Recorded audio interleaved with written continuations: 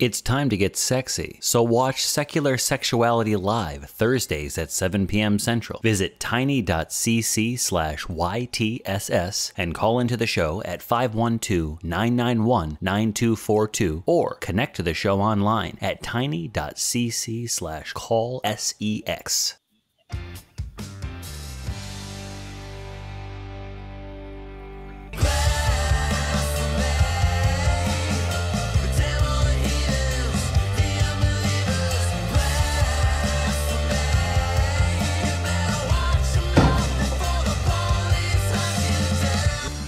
This country is under attack from the liberal media and the gay frogs, and I have supplements that I need to sell to you in order to... excuse me. Sorry, a little holdover from the promo earlier. Welcome back to another episode of The Nonprofits, the show where we discuss news and topics of the day from a skeptical humanist perspective. My name is not Alex Jones, although we will be talking about him later. I am Jason Sherwood. And today we have an awesome panel. Starting on my far left over there, we've got August the Atheist. How you doing, August? Oh, I'm fantastic. How are you, Jason? Oh, I'm, just trying to, recuperate my throat there a little bit. That was really hard. Next, we got Professor Doctor Richard Firth-Godbehere. Man, that is... Does it take like 20 minutes to write your name out? Yeah, always. When I have to sign my name on things, it's basically Firth-G, because I can't be bothered with the odd Behere bit. Too long. Excellent. And last but certainly not least, we've got Helen, not always easy to be green. How are you doing, Helen?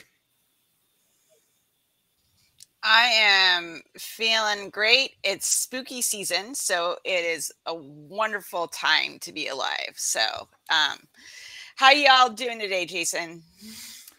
Oh, I'm doing well. And since we're all doing good, I also would like to tell you that this show is a product of the Atheist Community of Austin, which is a 501c3 nonprofit organization dedicated to promoting atheism, critical thinking, secular humanism, and the separation of religion and government. And we've got a really packed show for you today. And as I alluded to earlier, we are going to be talking about how Alex Jones, with all of his many lies and anger, he's going to be forced to pay up here a little bit. Then we're going to explore a Wyoming ranch that closed due to some abuse allegations. We are going to have a look back at the Salem witch trials. And then we're going to wrap it all up with the Vatican response to the rise of atheism.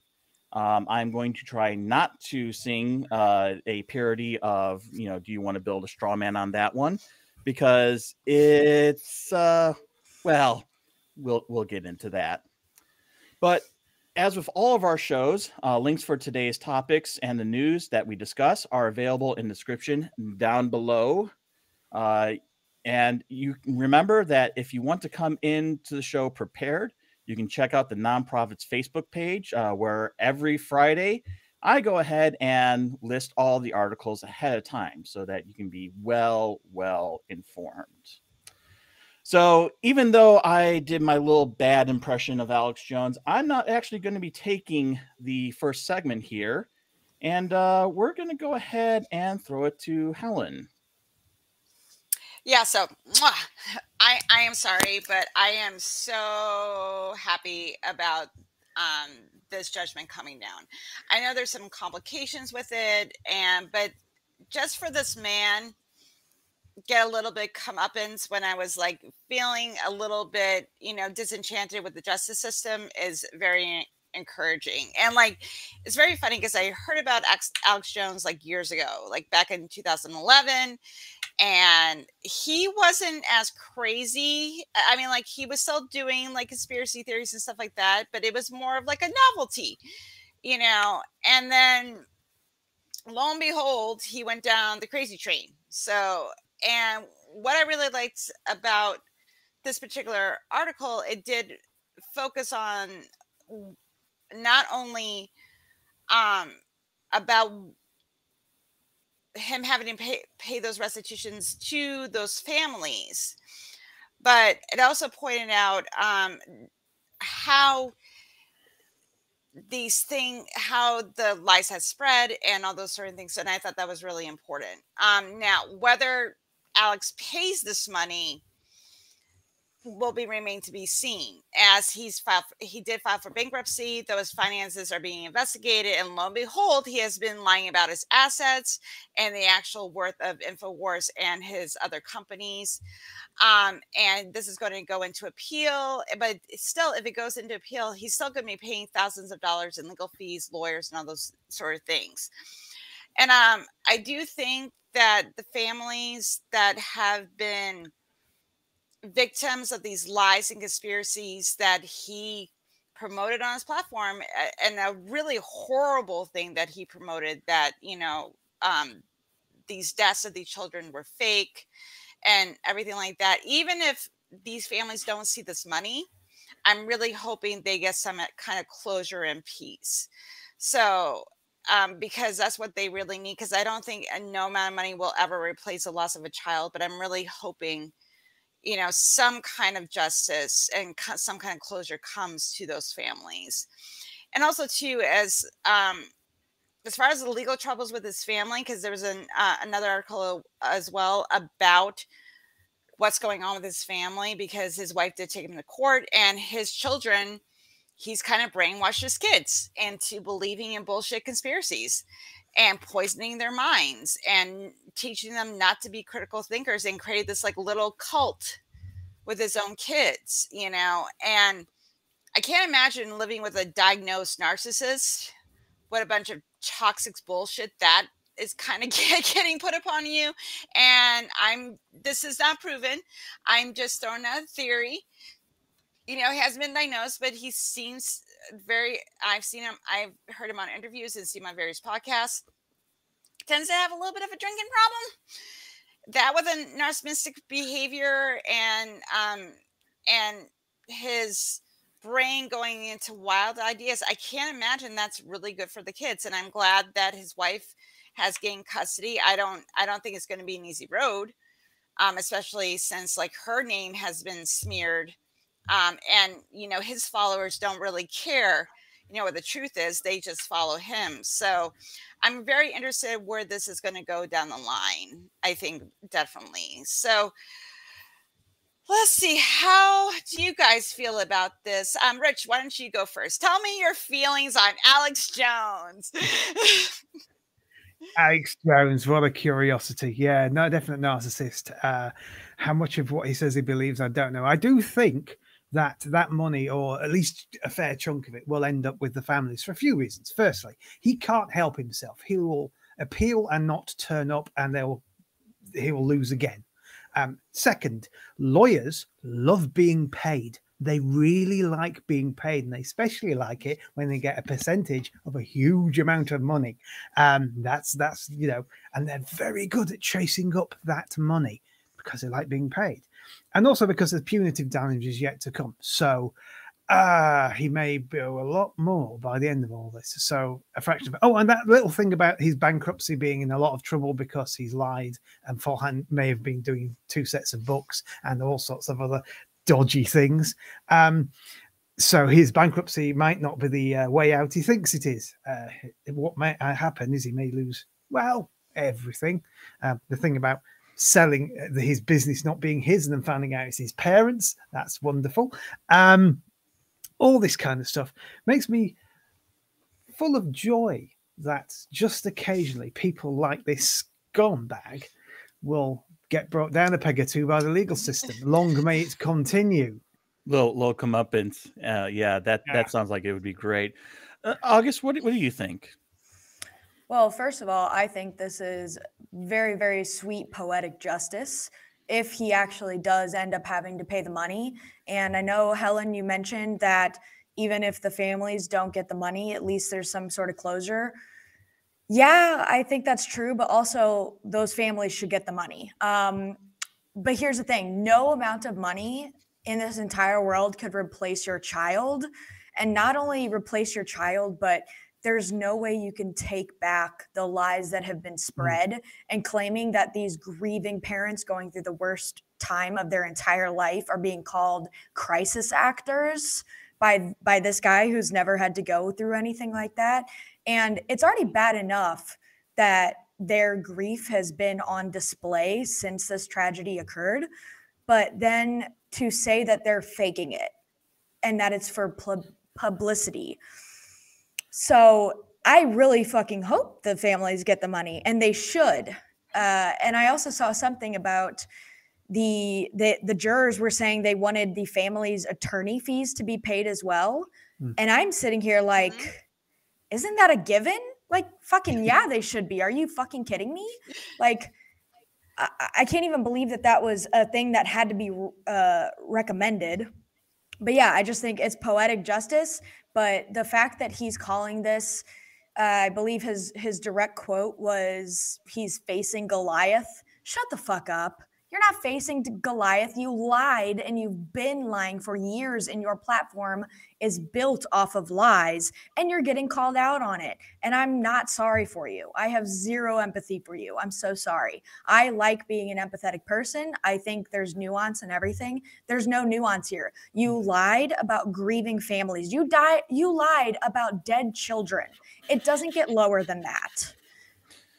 Yeah, and as far as that's concerned, I mean, the lies and what he said live on his show is bad enough. What really kind of made this worse was the true believers, the ones who then followed through on the things that he said. There were people who would then harass the families. There were people who were giving them death threats while they're already trying to bury their children. So it's not just, oh, this guy said some mean things and now they're going to get millions and millions of dollars. It's not that. It is so much more than that. And this is not the first time that Alex Jones has been in trouble. And even in this case, this isn't the first settlement that has come out of it. There's actually the first settlement that came out of Austin, Texas, where Alex Jones works out of. Wow, where's Austin, Texas? Wow. Well, we'll get to that in a second. But that was a $49 million judgment. Here's the thing on that. It's possible that the Texas judgment will actually come down due to some caps built into the law. But thankfully, in Connecticut, how this was tried and the rules of law that they have there are no caps. So that over $900 million is going to stand. If he wants to appeal it, he's going to have to put about 10% down, which he may have. He may have that. But as Helen and Rich alluded to earlier, is he even going to bother to show up? Because he couldn't show up for discovery. He couldn't show up to really defend himself. He only showed up at the very end where it's like, yeah, by the way, you already lost by default, and we're here to divvy up things. So, Helen, what else do you have to add? Well, I kind of wanted to piggyback off of what August was saying, because it's not so much that, as we've been talking about, that he was spreading lies. The people that bought that lie harassed these families. There was one family that had to move 6 times because these people were stalking their house, demanding that bodies be exhumed to prove that their children had been killed. Like, you're already dealing with the trauma of losing. And as a parent, I can't imagine what that horror is to go through. And then on top of that, you have crazy people showing up at your house demanding that you prove that your children are dead, to prove that they were part of the school shooting, because this asshole on the internet was spreading lies, spreading conspiracies, and making up bullshit that the left is going to take your guns away and all that crap. And that's the thing that's so disheartening and disconcerting. And he's passing this on to his children. it just blows my mind that anyone would, even and he's a parent, and do that to other parents. It's very sick. Poison his kid's mind when he only has visitation rights, because oh yeah, he lost that case as well. Yeah. Yeah. August, what else do you got? I'm just trying to kind of keep my cool here. I usually try to keep a smile, but this is something I can't smile at all. The only thing I think is remotely funny is that as a Gen Zer, as a Zoomer, as they call us, the first time I heard of Alex Jones, I heard him from the chemicals in the water are turning the frickin' frogs gay. And I thought that was hilarious. But now seeing the rest of the bullshit that's under this, it's not funny anymore. And this kind of shit is ruining people's lives. And I think it is not lost on me that this is the same type of people that are like Marjorie Taylor Greene. I'm sure all of you are getting triggered by me even mentioning her fucked up name. But she herself harassed a Parkland shooting victim because he dared to speak out. So clearly, this is a political agenda. And they always say that the leftists are the one pushing their agendas. And we're just like, hey, maybe you shouldn't gun down kids. And then afterwards, maybe you shouldn't claim that the parents are lying. I'm sure if I asked the audience out here, any of you that are parents, what's your biggest fear relating to your child? Huh? Is it losing your kid? Is it your child, your 5-year-old, your 6-year-old getting murdered in cold blood?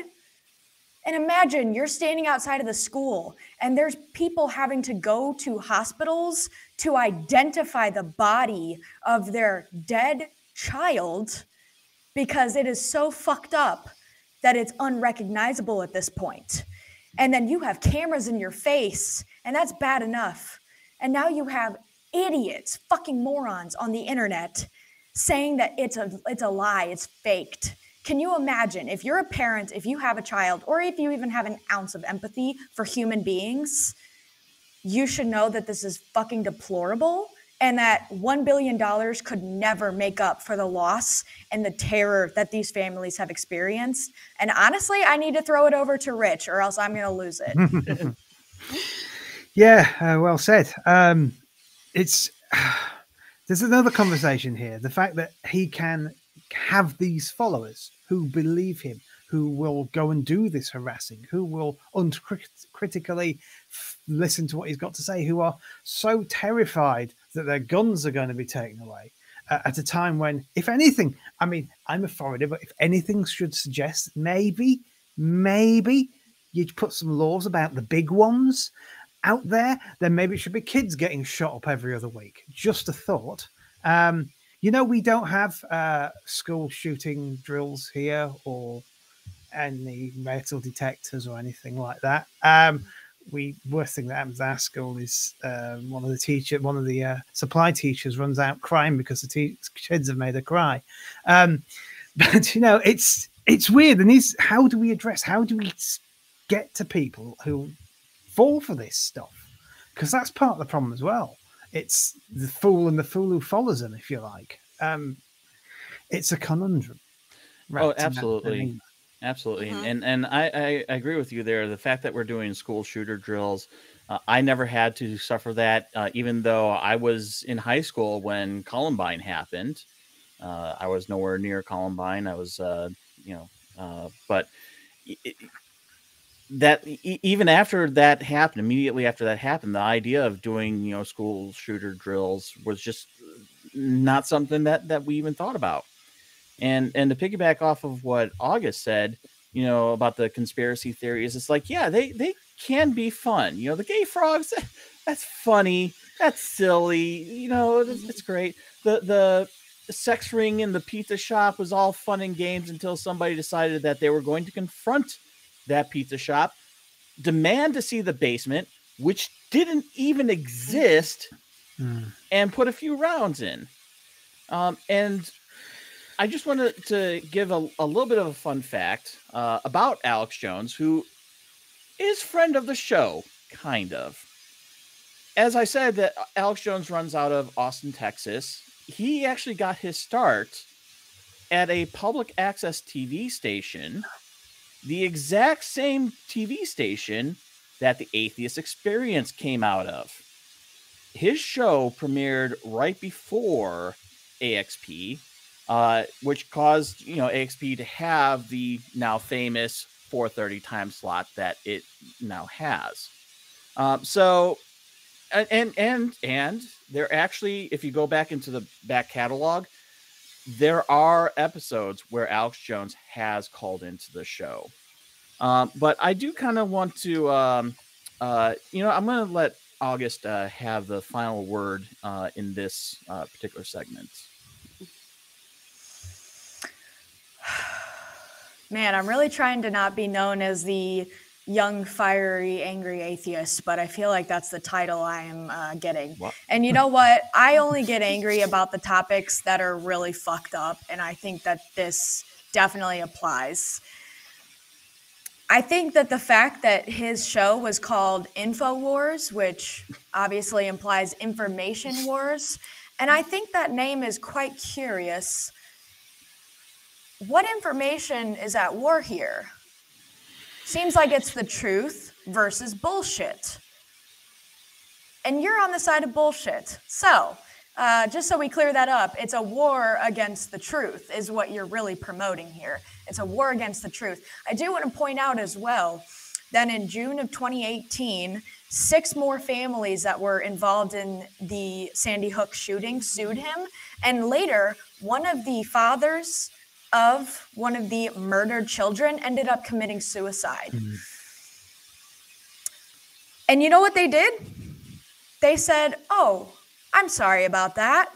And by they, I mean InfoWars, his attorneys, etc. They said, "Oh, we're so sorry about your loss. Maybe it was a murder." Are you fucking kidding me? Are you for real? Lies have consequences, real world consequences. And they fucking better. Yeah. And I am grateful. Again, going back onto... Sorry, Jason. Going back onto, again, what August said, crime fighters fight crime. Firefighters fight freedom.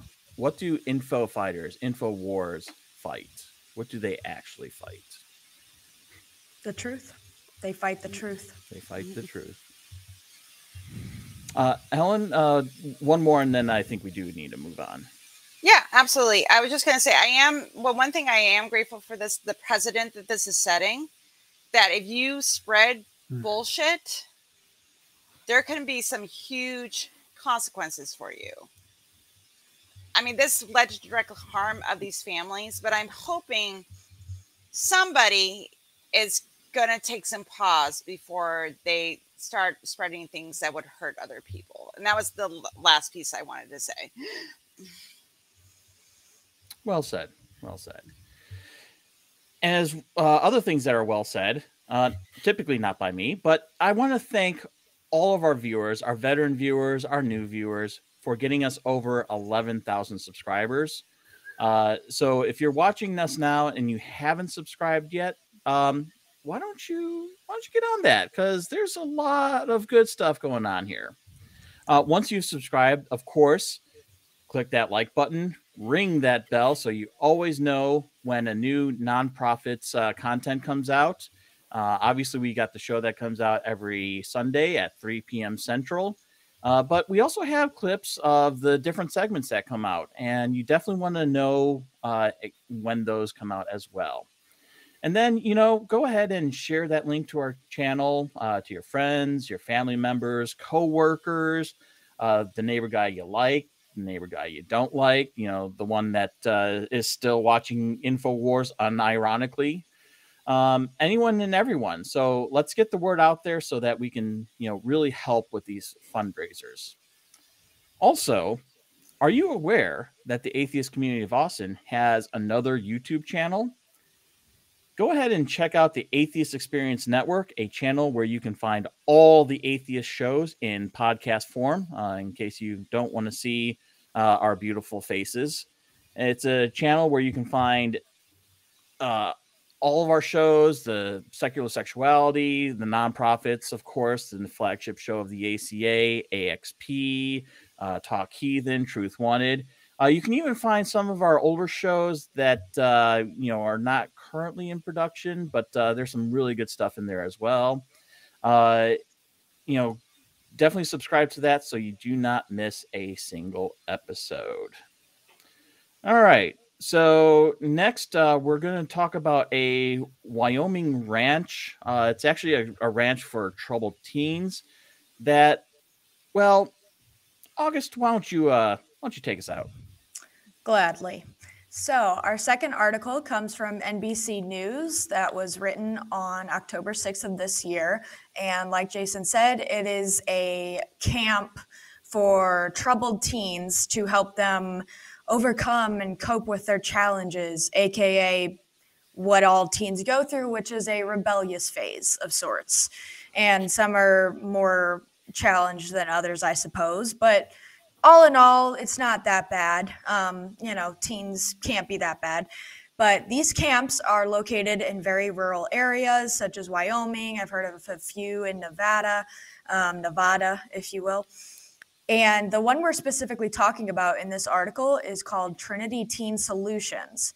It was opened in 2002, but curiously and abruptly shut down when there was allegations against manual labor, specifically heavy manual labor, that these teenagers, which when I say teenagers, I mean 13 to 18-year-olds, these are middle school, high school students, and they are forced to do manual labor. So very interestingly, this Trinity Teen Solutions shut down, and their founder and owner, Angie Woodward, refused to comment. Interesting. But you know what? When I think of, what's the best thing to do for teenagers that are having a difficult time and, having normal teen problems, like maybe experimenting with drugs and sex, etc., maybe you should kidnap them in the middle of the night with multiple different strangers. And then while they're being dragged and restrained out of their own home at 2:00 in the morning, just tell them you love them, and then it'll all be better. And then they'll be dragged out to a van where they will then be transported to an unknown location, and they have no idea what's going on. I think that would help the teenagers that are struggling. And then once they get to the unknown location that you're forcing them to go to, you're legally kidnapping them. You force them to hike through rugged terrain in the heat for days. You force them to do intense manual labor, and you punish them in humiliating and borderline abusive ways that separate them from the rest of the world, all they know and love. They have no contact with their friends or people they know from school. Basically, all they have is limited connection to their parents, which are the people who signed them up for this in the first place to help them. And this isn't the only camp. So, yay, this one got shut down for now. But there are multiple others, such as Blue Fire Wilderness and Triangle Cross Ranch. So, I want to go ahead and throw this to Helen. So, I have to admit that I didn't give a lot of thoughts to these camps before until Paris Hilton actually talked about her own traumatizing experiences of being forced into one of these troubled kids camps, and even as an adult, she is still dealing with the results and the trauma that she experienced at these camps. And I really admire her for coming forth and talking about these things, because we tend to think about this as like, well, parents, they can't handle their kids and they're busy or whatever, and they throw them to what they think is going to correct their child, and when they get back, they will be a normal functioning teen that isn't going to cause problems. Now, as someone that's raised two children, it's not easy raising kids. There's no guidebook. We don't really know what to do. And I think that for, those of us that are on the secular side, we tend to want to find a way to like push through it. And especially if we really care.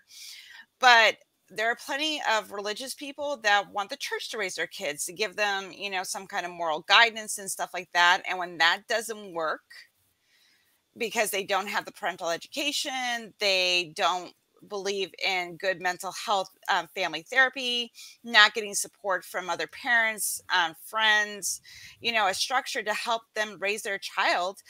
And if the church isn't doing it, let's throw them into a camp.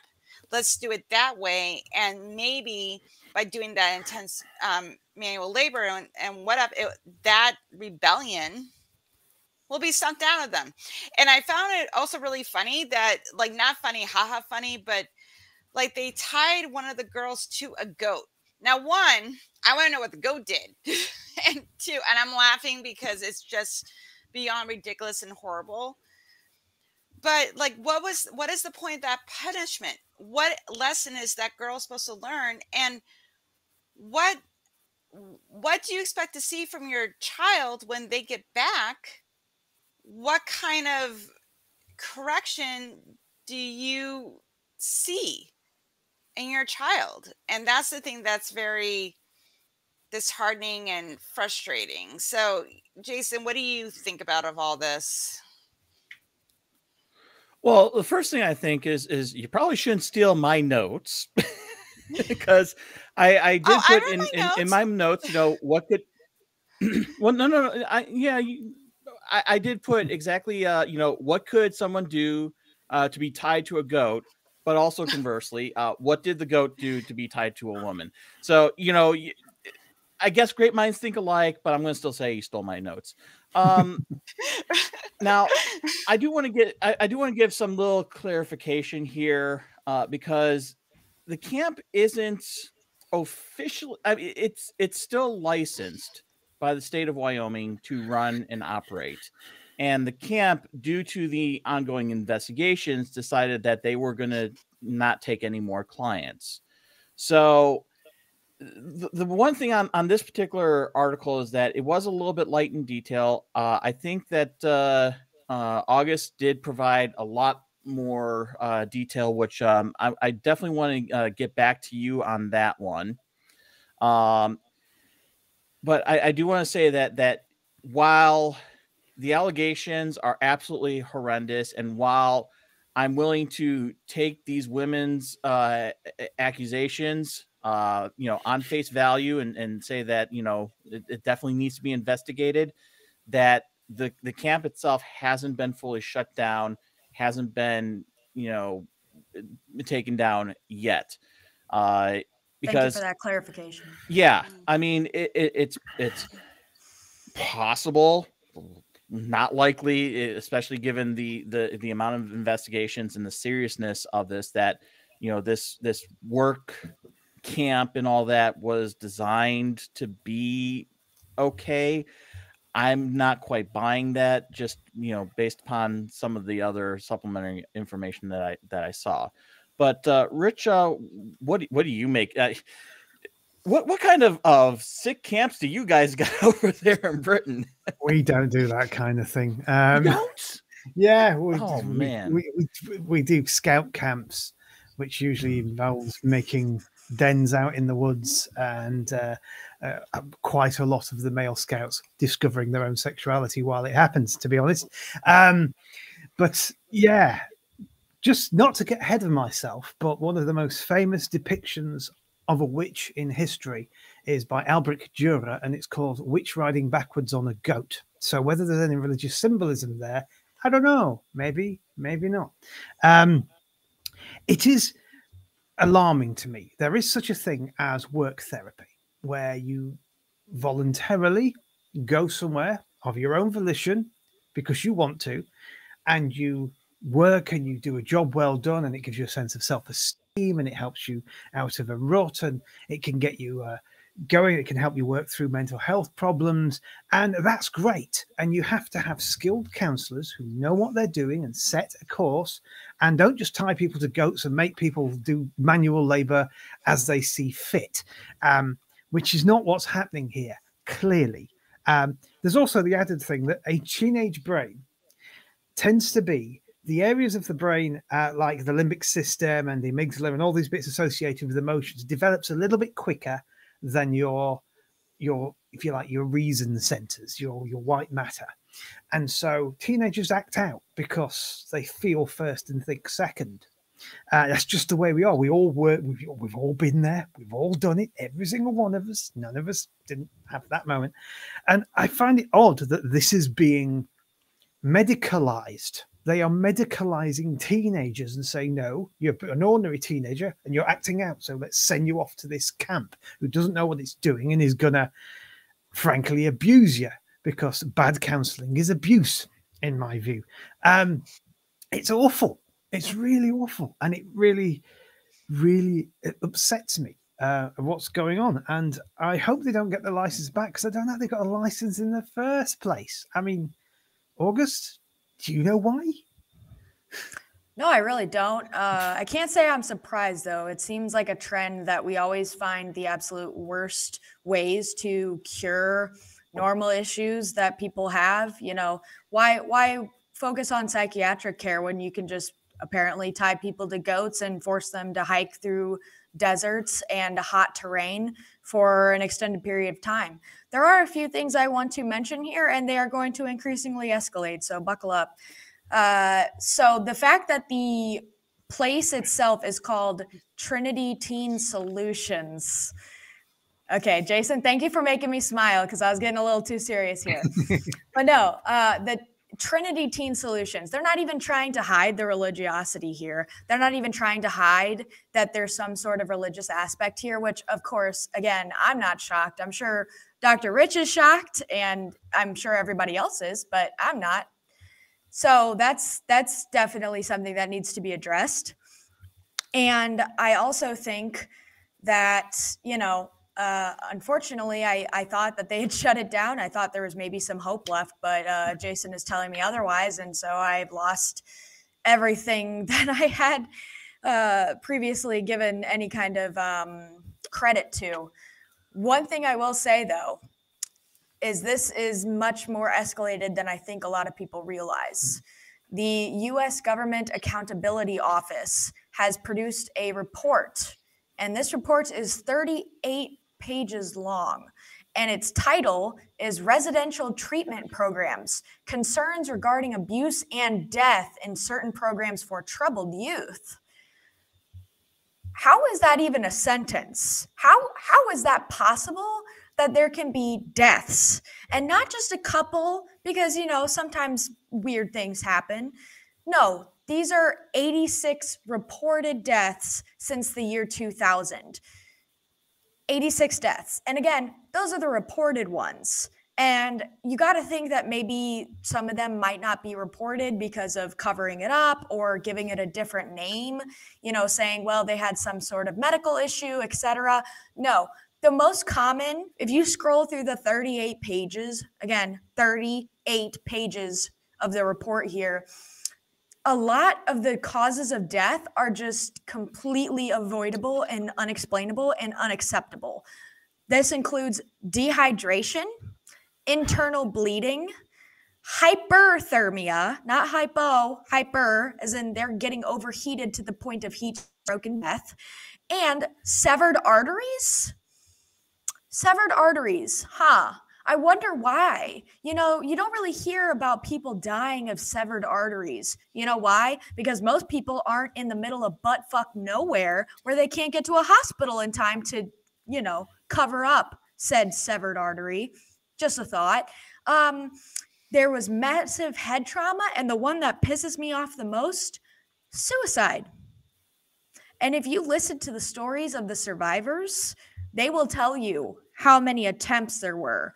But in the middle of nowhere, I guess you can protest until you starve to death or just refuse to drink. I mean, you know, how far are you going to protest this?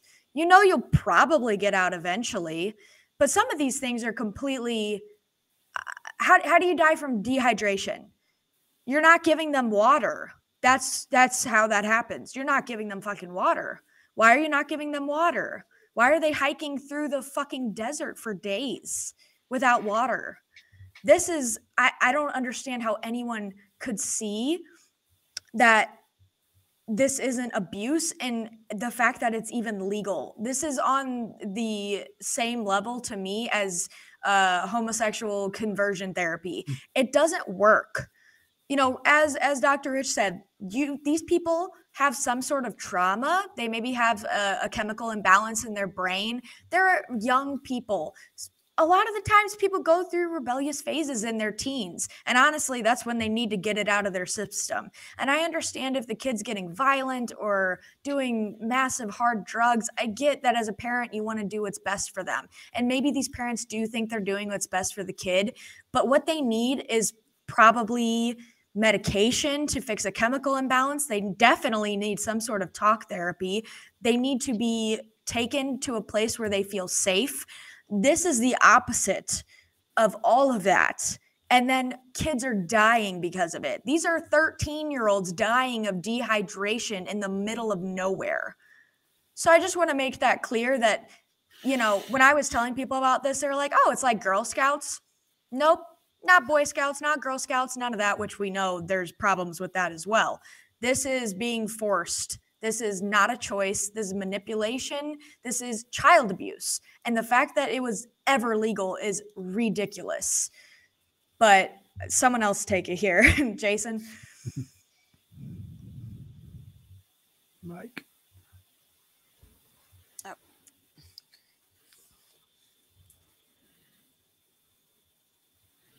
Yeah, so I want to touch on the dehydration aspect really quickly, because that is something that is a really, really big issue in the military. Okay, the military had a rash of deaths a number of years ago due to dehydration, because they thought, oh, well, we'll just work these recruits harder and harder, and that's how you train them to become, you know, killing machines, or, you know, good, obedient sailors, soldiers, Marines, what have you. And when they realized that, no, you're actually causing so much incredible harm, not just to the mental aspect of it, but to the physical aspect of these service members. Let me tell you, hydration is a huge thing in the military. And that's all the way back in 2006. So if, you know, you can't, if the military could figure that out in 2006 and probably a little bit before that, these camps, because I'm sure that they're not the only ones that are doing the same things, they can learn that as well. Rich, I'm going to give you the last word on this one, and then I think we're going to go move on to the next segment. Yeah, the deaths and things, that's appalling. Absolutely appalling. There's no justification for it at all. The few camps I know of around here, they have medical facilities on site. They have first aiders. They have people trained in advanced first aid, that sort of thing. So things like a severed artery wouldn't, unless it was a severe thing, wouldn't kill somebody. Because they know what to do. They put pressure on it. They even often know how to stitch the thing up and all that kind of stuff while they wait for the ambulance. It's just, I don't understand this idea of trying to bully kids into behaving as you want them to. I kind of do understand it. I understand it more than I'd like to, but it's not going to work. Like you say, it isn't a way to get a kid to behave. And that's a teenager who is a well-balanced, ordinary teenager going through a bit of a rebellious phase like everybody does. If it's somebody who has ADHD or some other developmental issue or somebody who's on the spectrum, this is close to a death sentence for some of them. It's not good at all. They need counseling. Like I say, they need talk therapy, they need help, they need counseling, they need perhaps medication. They don't need sticking in the middle of the desert making it do work. And these people need to know that the film Holes is not an instruction movie. It's oh, yeah, it's ridiculous.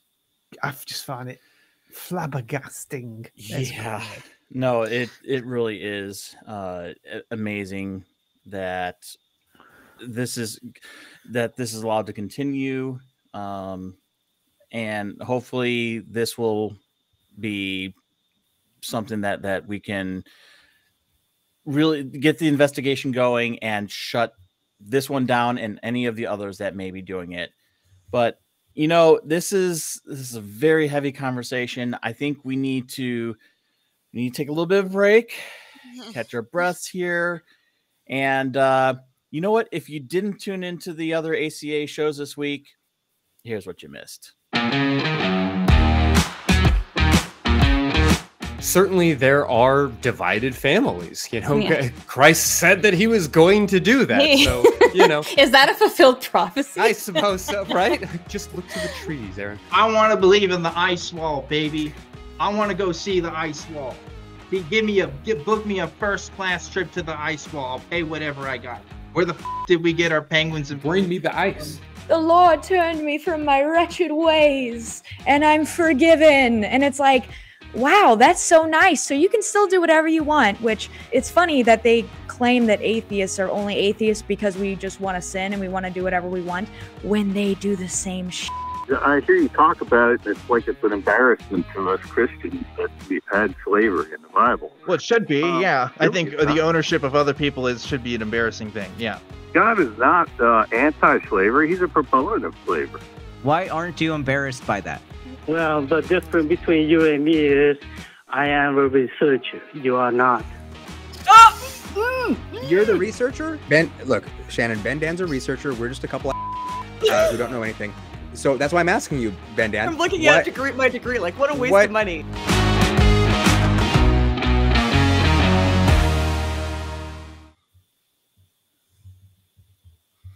And we are back. And it has been a long 2 years or so since we have been able to congregate together. But based upon the updates from the CDC and other scientific organizations, we are going to be able to ease back to doing live shows from the Free Thought Library.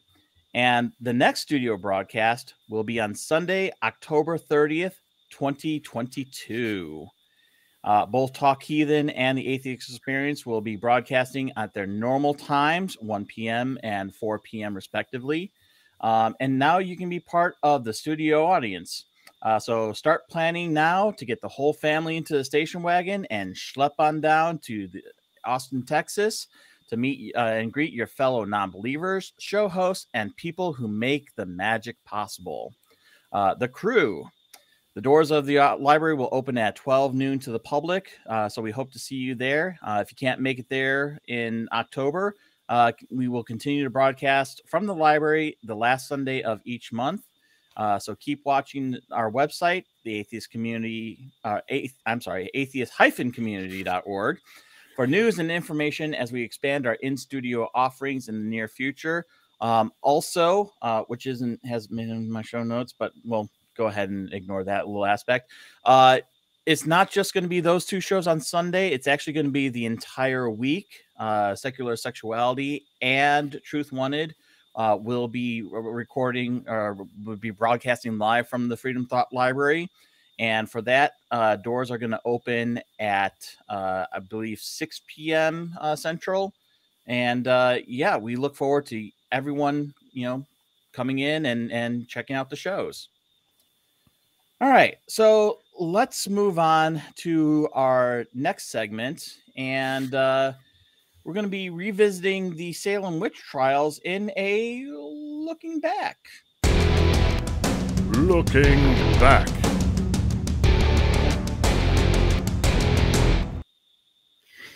My shirt says future. I should have worn the other one.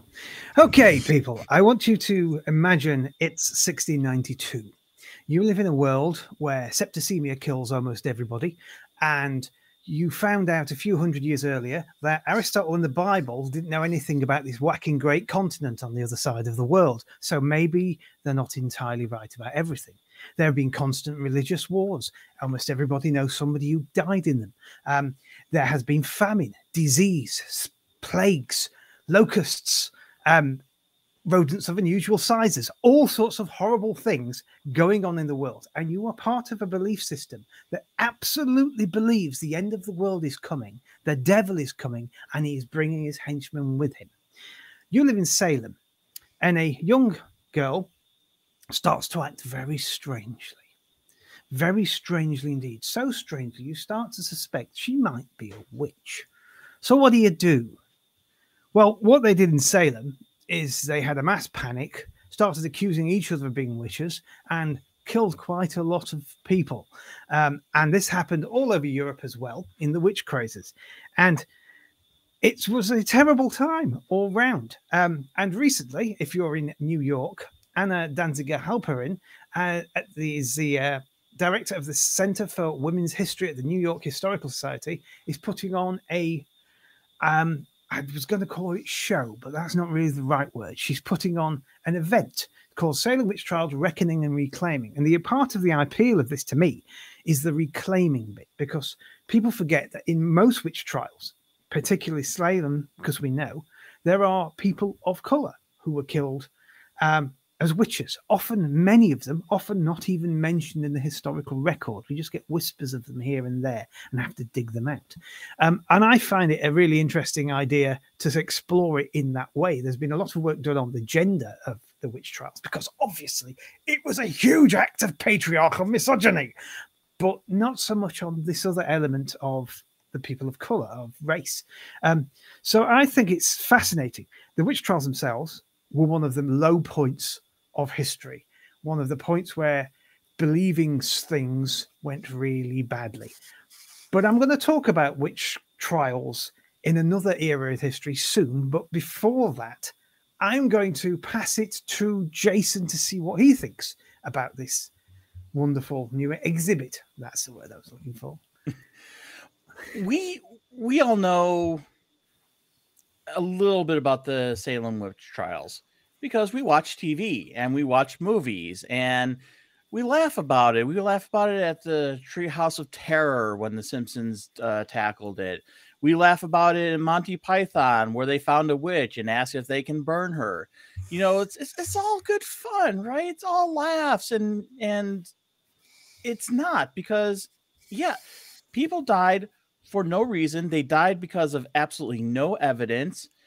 And we still have people using these witch trials as a stand-in for, hey, people don't like us. And what I really mean by that is, going back to friend of the show, Alex Jones. Oh, there's a witch trial. The liberal media wants to get at him. But witch trials back in Salem had no evidence. It was pretty much, hey, I don't like you, so therefore you need to be put onto the stake and burned, or we're going to test you to death. Things like that. The rest of this other stuff that you see in the media, that you see in politics, it's like, no, there is a massive, absolutely insane preponderance of evidence that you did these things. So it's not don't try to rewrite history and say that no, this is exactly it's exactly the same thing. I said these things, it's recorded, therefore it's a witch trial. It makes absolutely no sense. And I do kind of wish that, I love Monty Python and the Holy Grail. I love that scene, but I do wish that we can move past and realize that our history was bad. We were doing it for Christopher Columbus. We're doing it for a lot of our historical figures that do not meet the mythology. But August, what do you got? Well, first of all, Jason, I'm a little pissed because I wanted to bring up Monty Python. Damn it. But, you did it during the sound check, so therefore I get this one. Dang it. I need to watch that next time. But one thing I do want to touch on that you mentioned, Jason, is the testing. And one ridiculous test that I'm sure all of you know of is the drowning test. So if they put the alleged witch in a body of water and she drowned, oh, she's innocent. Look, she can't swim, blah, blah, blah. Okay. But then if she came back up for some reason and lived, they were like, she's a witch. And they would go and burn her at the stake. I'm like, okay, so you're dead either way. Like, in what way? In what way does that prove you're a witch? I mean, it's funny now because it's hundreds of years later, whatever, but it comes to a fundamental lack of critical thinking. And it's, this was long ago, but this is kind of the same shit that we see today of people just not critically thinking. And just literally all it took for you to get accused is, hey, this young lady is acting weird and she said you did it, therefore we're gonna hang you. Like, what? Like, how do you prove you're not? It's like a guilty until proven innocent, which is obviously bullshit. So I don't know. The whole thing is ridiculous. I think it has been made fun of because, again, like I said, it was long ago, but it's just I don't know. I don't think we've gotten better, but not by much. Not by much. But I want to go to Helen now. What do you think? Well, I grew up an hour from Salem. And I grew up in New England, and this is baked into New England culture. It was a good part of our education, a part of our history education, a part of our literature education. And I've been to Salem. I've been to the graves of these people. I saw the place that they were hanged. There's a museum there that goes through the history. And on the flip side of it, there's a bunch of New Age witchy shops.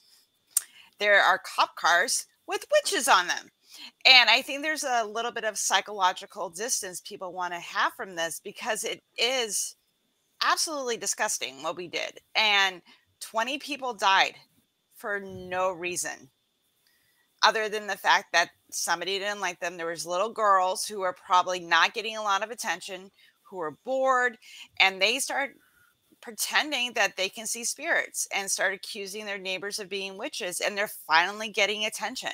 They're finally getting a little bit of recognition because keep in mind, they're girls and they're young.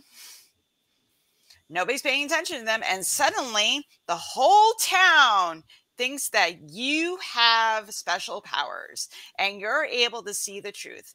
And also, like, people were accused of being a witch just because somebody wanted their property, or you were the healer in the town, and suddenly a cow got sick. Instead of just the cow getting sick, they will say that you cursed my cow and it died, and then my husband cheated on me, therefore you are a witch. Whatever bullshit that they could make up. And it's very frustrating to me since I really grew up in this culture and it is baked into the soil in New England, that when I hear flippant things about witch hunts, when I hear it's made very light, it does make it a little bit more palatable. But when you really understand the psychological and historical underpinnings that led to these things, of people actually being harmed, and you see it again happening, it's very troublesome, because this is something we should be learning from. And it seems, again, we don't tend to take history very seriously the more distance we have away from it. And we are now learning those lessons, to think critically, to take a moment and go, you know what? Is this something I should really be following? Is this something that, or I'm just following the crowd? And I think again, I will say this, you got to take pause, man. You got to reevaluate. You got to think about where those consequences are going to go. So, Rich, what do you think, man, about this wonderful article that you read? I could talk about witchcraft forever. I literally have written about it and studied it and published papers on it and things. How long's this episode again? 5 hours? Yeah, no. not so much. Not so much. Well, first thing I wanted to try and get is we have to, in order to try and understand it as best you can, you have to get into the belief system of the people at the time. There's a wonderful book by a guy called Stuart Clark called Thinking with Demons. It's a monster of a book. It's like this thick, fantastic book, and it gets into the heads of people back then in the 15th and 16th centuries and how it's called Thinking with Demons because they believed demons existed. They believed they were absolutely real as we believe atoms are real. You know, they were everywhere. They're real things. So when somebody said that person is a witch, it wasn't just an accusation. It was a fear that somebody could be a witch, somebody could be harmed because they thought they were real. And it's bad thinking, it's bad knowledge, and it's before things started to change and the Enlightenment came along and and secularization came along and so on. And so that's the kind of thinking that causes this idea of there really being demons, there really being a supernatural at work. And the frightening thing is, without going into detail about what happened then, it's happening now. Since the year 2000, there have been more people accused of witchcraft and put to death than there were in the entire period of the witch crazes in the 15th and 16th century. In places like Papua New Guinea, in places like Africa, in places where there can be superstition can be drilled into people, belief in these things can be drilled into people. And what really breaks my heart is it's not women anymore, it's kids. It's young kids who look wrong, who are twins, who are albino, who behave in the wrong way. Thankfully, in these parts of the world, parts of Africa, parts of Papua New Guinea and so on, there are skeptics who go out there and rescue these kids and try to educate people. So if I have one appeal to the people watching this, people of the ACA, please help people in places like this who need our help, who are our brethren and our sisters, sororities, and support them, because you have no idea what these people are facing, what they have to try to do day in, day out to keep people alive because of frustrating superstitions that consume their villages and their towns, and fear of what might happen if they don't kill this poor kid who just happens to be an albino, and they think if they have a bit of his body they'll be able to ingest it and become powerful or something like that. Yeah, witchcraft is a very important thing to study, I think, because it's happening now, to understand the past. The old saying of people who don't study history are doomed to repeat it. People who do study history are doomed to sit around while everyone else repeats it. Is kind of true. So yeah, witchcraft, and people who say things, shrivel things, or witch trials make me really angry. If you want to see me getting furious, you'll say, "Oh, don't sue me for saying these children are actors. It's a witch trial." I'm like, so they're going to burn you at the end of it, are they? They're going to torture you for days. They're going to make you say that you really did do it because you really want to be strangled before they set fire to you. Is that what's coming to you? Or are you just going to be poorer? It just gets me annoyed. Sorry.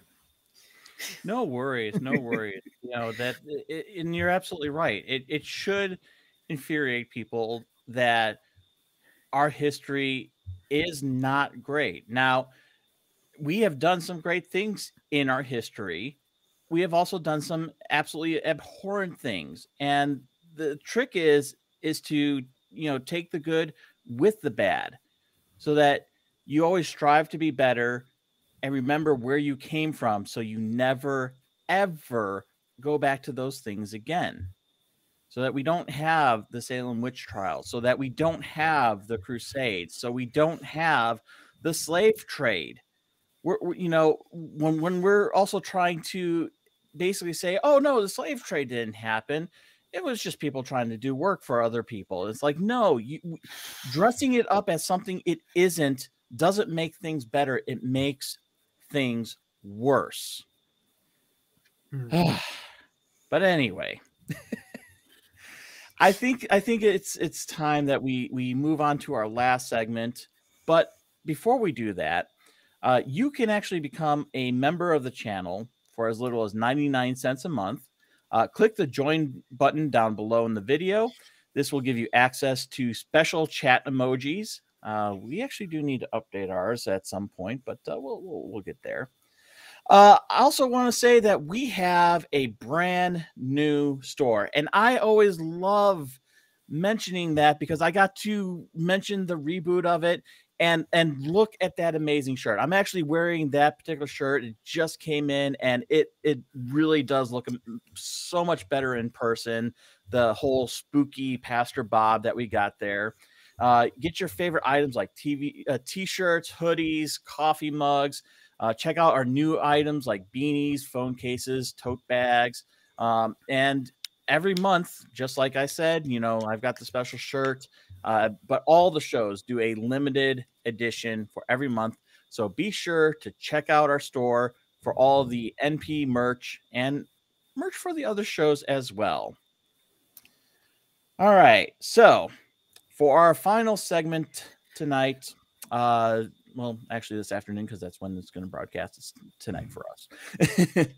We're going to talk about Vatican II, the Electric Boogaloo. No. Basically, this is a story that is kind of the handbook of modern Catholicism. And there's a lot of straw men in there about atheism. But this particular article comes from Stephen Bullivant. Wow. Okay. And it came out on October 13th of this year. And again, I'm not going to sing a parody of Do You Want to Build a Straw Man? Mostly because it would sound terrible and we would probably get in trouble if we did that. But looking through this and looking through what the Vatican II had written, it seems like that is the modern apologetics that we are seeing on every show. And you jump down to the comments and well, we'll get to that in a moment. But the problem is that they made a lot of assumptions about atheism and in conjunction with communism, because when it came out in the 60s, what did we have? We had the big Red Scare. Everything was communism and atheism was misunderstood. So they've got to be paired up.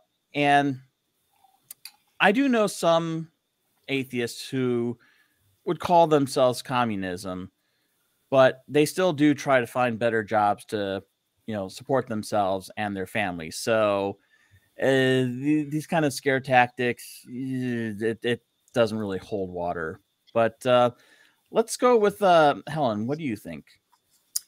I just see this as like Catholics, leaders in the Catholic Church shaking in their funny hats because we're moving into a more secular age. And as someone that grew up Catholic, one thing, science is not shamed in the Catholic Church. You can learn science. They have their own science division at the church. So if you include that, plus with ready access to information, people moving beyond these old ways of thinking, and as that moves forward, people are like, you know what? I don't want to be part of this group anymore. Especially like for me, my nail in the coffin moment was the sexual abuse scandal. I'm sorry. I don't want to be a part of a crowd that abuses kids. So as they're moving forward, people are leaving the church because they hear about the abuse scandals and they become more science educated. They become more skeptical. They might not become atheists. They might be a spiritual person, whatever that means, but they don't want to be a part of a religion. And the straw man arguments, as you pointed out, Jason, that was in this article, it's just them basically crying wolf, and being afraid because not new people are joining the flock. Though I think it's a false fear because there's still billions of Catholics in the world that are still giving them donations and going to service and all that type of stuff. So you know, I understand, like, I would be worried too if I was losing my money train.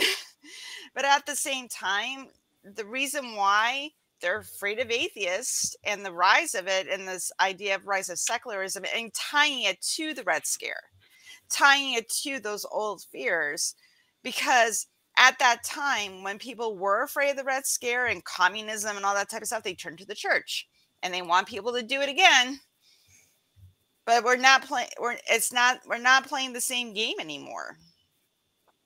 We're not. This is not the same pony show, and I think that's what happens with progress. And you can go online now and look up criticisms and research and all these different things about the church, and people don't want to join. The only way, really, they don't really get new people. You're born into it because your family follows it. And it's hard to get new members when we're moving to a more secular society. Richard, what do you kind of think about this? Oh, I think it's part of me wants to laugh at it. It's the Catholic Church has this habit of reinventing itself every couple of 100 years because it has to, and coming up with the new Catholic, the Catholic Reformation after they had their intellectual and physical asses kicked in the 16th, 17th century, and various other things that kept happening. I love reading the article. There's this line where they're saying that during this, how should we deal with these creeping secularism and these atheists? Describing atheists, one Polish bishop describing atheists as enemy of reason, science, the human person, and revelation. Well, 1 out of 4 is not bad. It's just. It's hilarious. I mean, the idea that when you read something like this article, if anyone goes down the bottom wants to read it, the idea that creeping secularization is some kind of bad thing that needs to be resisted is almost completely alien to me. It's completely backwards. It just all feels backwards. It's like, no. It's a good thing. Let's keep on creeping. In fact, let's go from a creep to a bit of a stride, shall we? Let's secularize in a bit of a stride. That'd be nice. And whether they like it or not, it's happening. People are leaving all churches, pretty much, except maybe Islam. All religions seem to be losing adherents. People within those religions seem to be increasingly secular versions of the people within them, so they'll maybe be nominally Christian, or in some places nominally Islam or nominally Jewish, but actually they act as if they're a secular person who doesn't believe.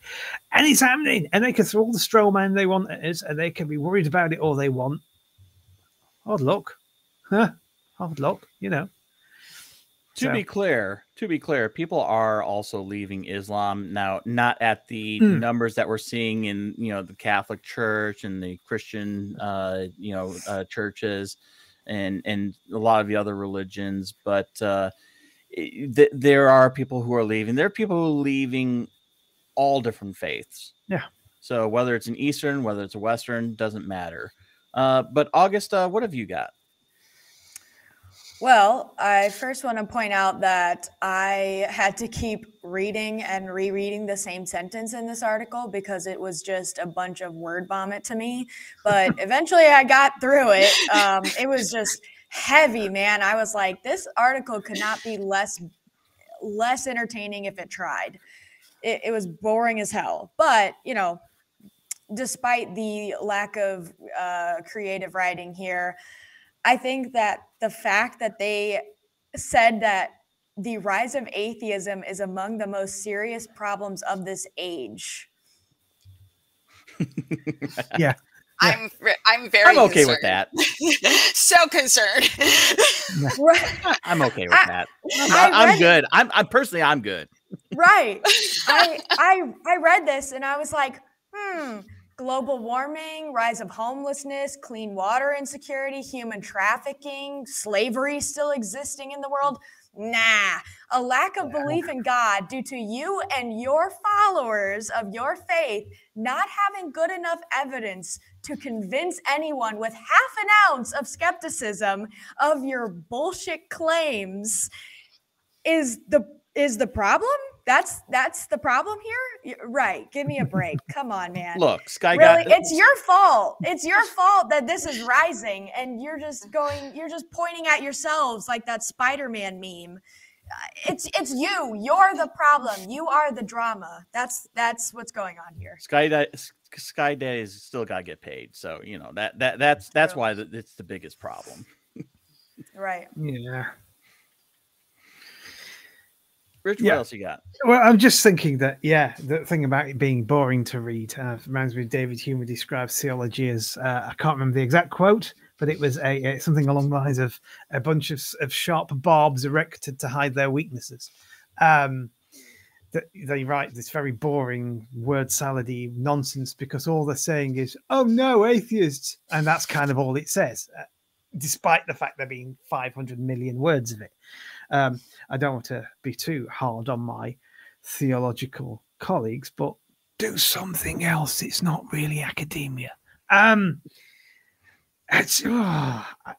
mum's sort of a Catholic, and I think she's one of those examples of, she says she's a Catholic, but she isn't. You know, she kind of has some beads, and she'll go to church once a year, and she likes wine.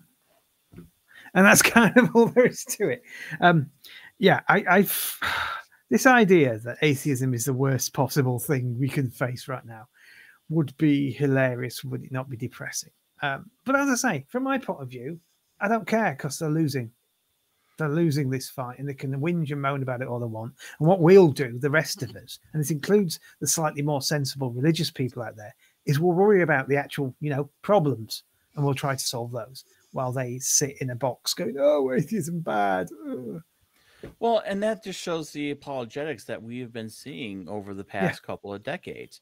Meanwhile, all the arguments that atheists are able to make have been able to evolve, have been able to poke holes. And yet, as the arguments from us tend to evolve, they just keep on going back. No, because I have to be right, because look, we can trace back to this book, and that's just not how things work. But Helen, you had something you wanted to say. Well, I just find this whole idea of them being like terrified of atheism, like that, like, because that article is a little bit of a word salad, because it's just there's a lot of words, but you're not really saying anything. You're just like, as you were saying, like, atheism bad. Okay, fine. But like, and they've tried to change their image. The new pope was supposed to be this cool progressive pope, and he was okay with gay people. Good for you. Good for you. And it just like, yeah. Again, you still won't let gay people get married in the church? Oh, okay. You still think it's a sin? Oh, okay. Well, then you're not as progressive as you're claiming to be. And it's just about saving face. It's just about trying to be more palatable to the younger generation, or even just because guess what? Old people are gay too. We're just everywhere. It's just what it is. And this constant apologetics, the constant trying to save face, it just gets, from my perspective, very exhausting. And I grew up in the church, and I saw this happening over and over again. And as you were saying, Jason, we are trying to improve our arguments. We're talking about like how to become a better human, like be a humanist. How do we take care of each other? August pointed out, we have bigger fish to fry than worrying about our atheists getting more power. I guess. Do we have power? Do we have the power of the church? We do, as long as we well, no, we don't have the power of the church, but we have power, whether they want to admit it or not. We do have power, and we keep gaining every year. But August, what do you think? Yeah, just a few more things here. I thought one very funny part of the article was that he said, read in context, the reader should have no doubt to what the fathers are referring. And just that sentence made me chuckle, because I was like, yeah, well, so many people read the Bible and they come to widely and vastly different conclusions about what it says. So just blatantly stating, well, everyone should know what this means. No, that's not how that works in any section of life, but also especially in religion. Are you kidding me? That's where the most, you have to read the context and it's up to interpretation. That's where all that comes from. And there are about as many religions, if you look at the exact beliefs of each person, there are about as many religions as there are people that are theists, because everyone has slightly different variations of how they interpreted text. So I just thought it was really funny that he would say that. I also do want to point out that as I was scrolling through the article, when I would get too bored, to be completely honest, when I would I would go to the very end of it, and it again made me chuckle that part of they have a laundry list of rules for commenting on their page, which is hilarious. But then I believe it was the second one, was no attacking the church or her doctrines. Ooh. Is your faith that is your faith that shallow? Is it that shaky that it can be destroyed by some trolls on the internet saying, your church is bad? Like, what? Are you kidding me? I thought that was hilarious. I couldn't believe that this was not some sort of satire. It honestly, I wanted to look for, is this The Onion somewhere? I also hate this trope that they always talk about, which is, I saw them put atheist, agnostics, and a whole other, non-believers, etc. And I'm like, those aren't mutually exclusive. Most of us, dare I say most of us, or at least most of the people I've come across, are called agnostic atheists. Like, that's what I would call myself. I'm an agnostic atheist. I'm pretty sure there's not a God. I've not been convinced there's a God, but I can't say that one just doesn't exist. I'm not going to take a hard position on it, but I hate when they do that BS of, they're the agnostics, they just don't know. No, that's not really how that works. It's belief versus knowledge. So you should probably figure that out. But Dr. Rich, I think you had something. Yeah, if there's that, following on from that, the difference between agnostic and atheist, this guy should know that. He's not just some commentator who's phoning up, somebody who believes who's phoning up the atheist experience to shout at people. He is a PhD holder who works in the university and teaches theology. He absolutely knows what agnosticism is and what atheism is, and what Promethean humanism is, which I didn't know. It's quite interesting, Promethean humanism. Look it up. We should all have fire. Terrible bit of writing and thinking from a supposed person of doctorates, person of letters. Awful. So I just want to mention one last thing about this particular article, and it's that it actually had a comment section as well. And I jumped down there, and there isn't a lot of comments. There was only like 20 something comments there, but I did want to highlight a couple of them. The first comment that I saw on there is we hear it all the time. What evidence do atheists provide to support their belief that only the physical universe exists? And I laugh at this, and the first thing I put on there is like, I guess we could look at the trees, right? The trees are Where's there. The burden of proof? The trees are physically there. But we can only assume that what we see, what we touch, what we can test is the physical, but we don't have a test for the non-physical beyond what is created in our minds. Like, I believe that New York exists because I can go there. I have been there. I can go there again if I really wanted to, but Iron Man is not going to give me a scholarship anytime soon. And the other comment I wanted to, Jason. Right. You just gotta believe in your heart. I just don't have that kind of faith. I just don't. Do the sign of the arc reactor. And the second one I wanted to point out was has the church gotten closer to Judas or to Jesus? And I'm just like, bro, really? That's all I got for that. So let's go ahead and wrap this up. This has been a really great episode. I am so glad that all of you could have joined me here. And all of you out there in YouTube, you know, you can join us on our fan social media outlets. You can find most of the nonprofits hosts at the Atheist Community of Discord by going to tiny.cc/ACD Discord. Or you can join us on Facebook. Like I said, every Friday I will be posting the show notes or the articles ahead of time at tiny.cc/FBNP. If you'd like to support the show, you can do so by becoming a patron at tiny.cc/PatreonNP. And if you happen to find yourself shopping at Amazon, you can support the Atheist Community of Austin by shopping at smile.amazon.com and selecting the Atheist Community of Austin as the beneficiary. Be sure to use that link to help out the ACA.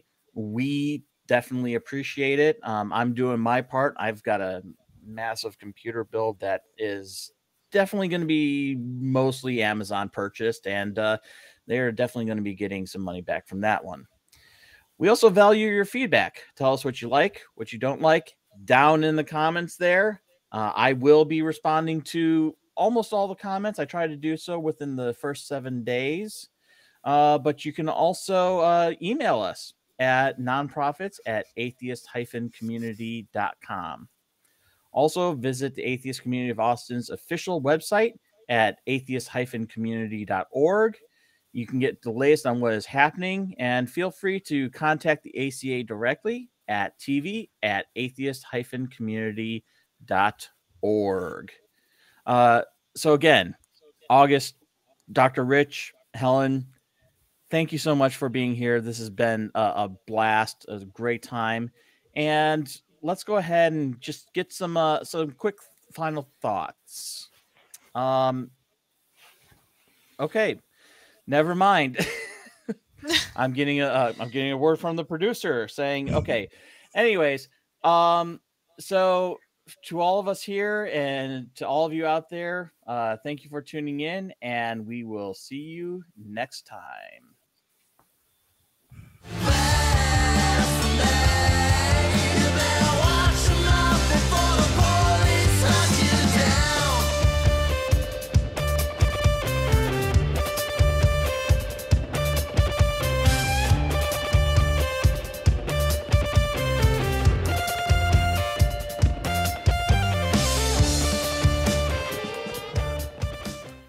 Watch Talk Heathen live Sundays at 1 p.m. Central. Visit tiny.cc/YTTH and call into the show at 512-991-9242 or connect to the show online at tiny.cc/callth.